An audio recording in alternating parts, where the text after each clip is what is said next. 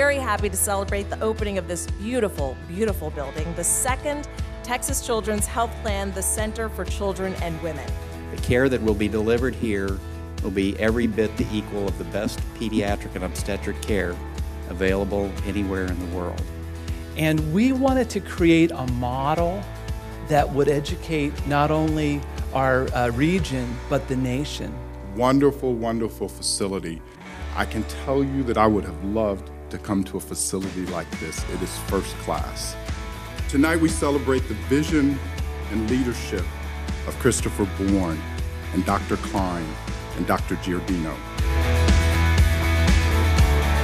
I'm looking forward to working not only with Texas Children, but the Westwood Super Neighborhood community, the Betty Best Elementary School, and a number of the landowners and the apartment complex owners to revitalize this quarter of our district.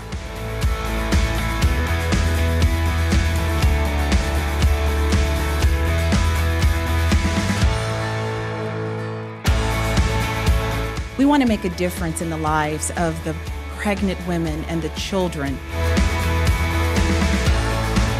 When somebody figures out how to bring a first-class health clinic into a low-income neighborhood and serve these residents, that also uplifts the neighborhood. It's just one more important element to increase the overall viability of this part of Houston.